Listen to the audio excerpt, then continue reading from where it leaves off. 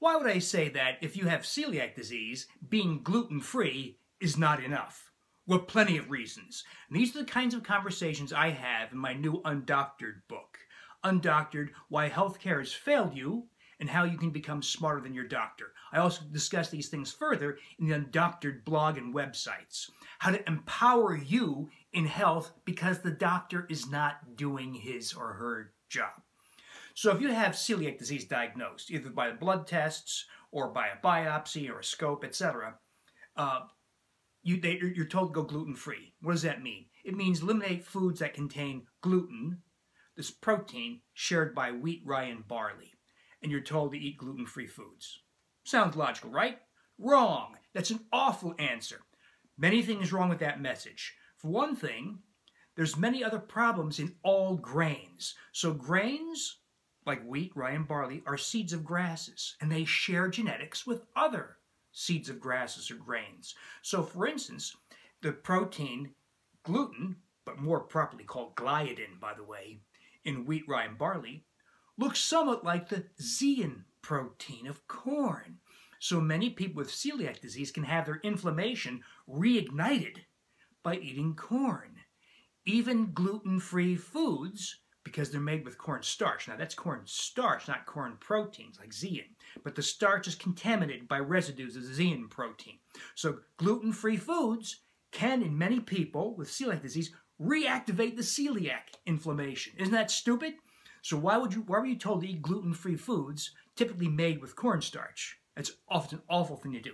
So we do several things here. We go grain-free, all grains, not just wheat, rye, barley, but other grains because there's too many shared characteristics, including protein structures that reactivate inflammation. There are also other inflammatory proteins in wheat, rye, barley, and other grains, like wheat germ agglutinin. It sounds like gluten, but it's not related. It's called wheat germ agglutinin because when red blood cells contact this protein, it agglutinates or clots your red blood cells, your blood.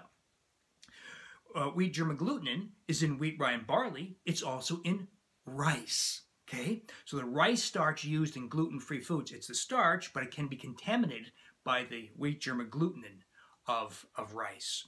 So those are just some examples of how it's not just wheat, rye, barley, and gluten that are problems. There are other components in grains that are inflammatory and can either keep the celiac inflammation alive or only permit a partial response when you go gluten-free. So we are grain-free.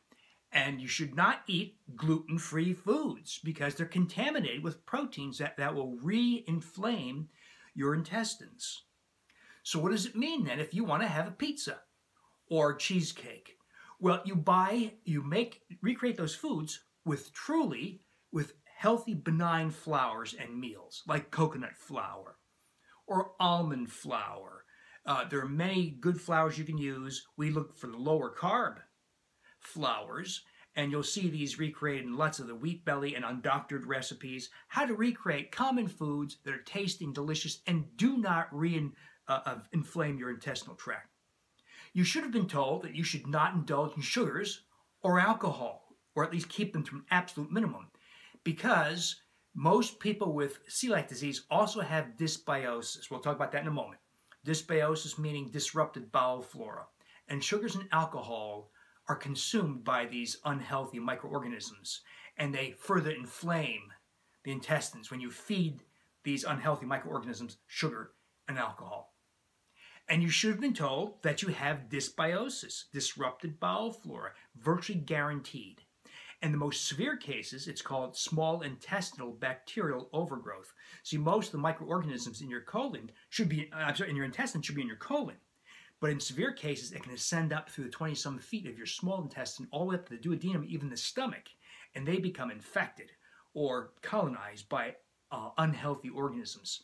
And that's common in people with celiac disease, and doesn't reverse with being gluten-free. You must make a purposeful effort to restore bowel flora. That's a three-part process. We start with a high-potency, multi-species probiotic, preferably 12 or more species, preferably 50 billion with a B, CFUs, colony-forming units, or more per day. And typically for 6 months to a year, longer than other people because you have very severe intestinal inflammation. We also fold in fermented foods. Very easy to do, discussed in the Undoctored books, Undoctored book and many other places, how to ferment vegetables, for instance. And lastly, prebiotic fibers, the last step, but very, very important. Restoring fibers that nourish microorganisms. So these are absolutely necessary steps for you to restore a healthy bowel flora, because if you don't, inflammation does not fully go away. So this is discussed further in the Undoctored books, how to do this exactly in great detail. The one thing I did not talk about sufficiently in the Undoctored book, because it's not as common, is the small intestinal bacterial overgrowth, which I will discuss in future Undoctored online discussions. You should have been told that vitamin D needs to be restored. Nearly everybody starts with vitamin D deficiency.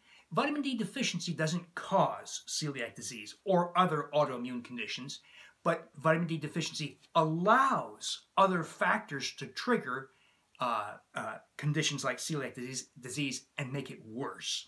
So part of the formula for reversing celiac disease is to correct your vitamin D. So we do so very precisely by checking your 25-hydroxy vitamin D blood level, and we aim for a blood level of 60 to 70 nanograms per milliliter, which typically requires 6,000 units per day. Sometimes more when you have intestinal inflammation, because some of the vitamin D is intestinally absorbed. This likewise discussed in the Undoctored book, Undoctored websites, as well as the Wheat Belly Total Health book.